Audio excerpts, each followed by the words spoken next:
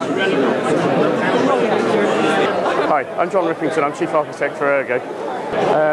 Ergo is all about being able to search in many different locations at once, and about graphical and intuitive methods of then discovering what you've searched for, discovering other things that you may not have realised based on the topic, visualising those things, and then being able to annotate and collaborate with other people based on the things that you found. It runs on Windows Vista, and you can federate across many different sources. So here you see we're searching simultaneously across Live, Yahoo, and Google. Oh, I don't know. Dogs. So what it's doing now is it's actually going away to Flickr and performing a search.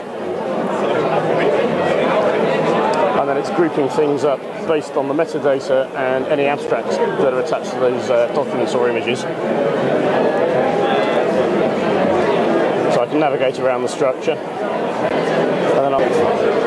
And so you can see here it's showing images that it's found, for example, on Flickr. Once I've found something that I'm interested in, 10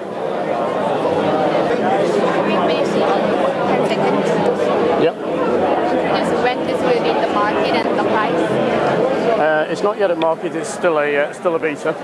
I will ask more questions later after checking your press key. Yeah, please do. Thank you so much. Okay.